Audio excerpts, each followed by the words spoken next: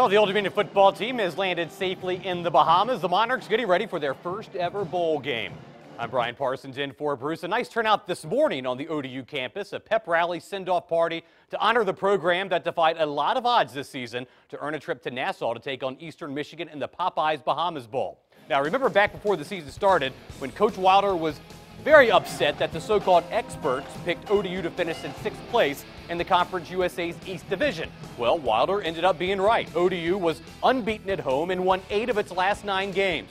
Very impressive considering some of the Monarchs' top performers were recruited before ODU even decided to make the transition from FCS to FBS.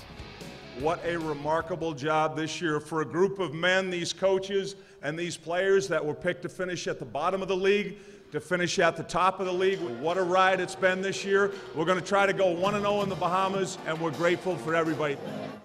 Now, as for the fans, a trip to the Bahamas on short notice just wasn't doable for everyone, but we did catch up with a fan this morning that said there was just no way he was going to miss out on ODU's first trip to a bowl. I am so proud to be an alumni of Old Dominion, but really proud of what this football team has done. Basketball put us on the map, and football has taken us to new heights that I never imagined I'd ever see in my life. I get to go to a bowl game, my first one ever. Jim Levick, by the way, said he's only missed 2 home games in 8 years.